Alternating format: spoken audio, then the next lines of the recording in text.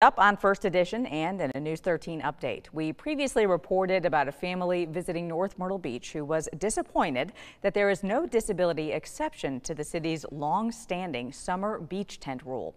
That rule went into effect in 2014 and bans tents from May 15th through September 15th. Our reporting sparked conversation among community members, and News 13's Gracie Fusco spoke with a local advocate about his disappointment in the city's rules and the changes he hopes to see for the area. Dr. Jim Berry has been a local disability advocate for many years as his two sons were born with spinal muscular atrophy. After seeing our report, he reached out to the city of North Myrtle Beach, offering to help make a change.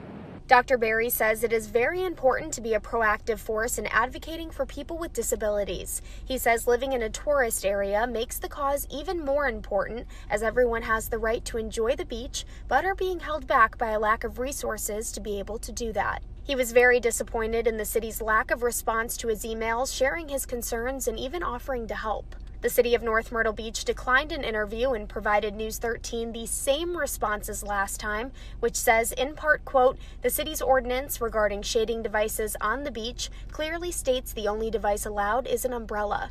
While some may not be fond of our ordinance, we must consider each of these items as well as enforce this ordinance fairly." Really, the city of North Myrtle Beach has failed in its obligation under the Americans with Disabilities Act, Title II, which states that when you have an ordinance in place, that ordinance doesn't negate the fact that people with disabilities are still given the opportunity to have reasonable accommodations. Dr. Berry wants to see change so everyone who comes to the area feels welcome, seen, and heard.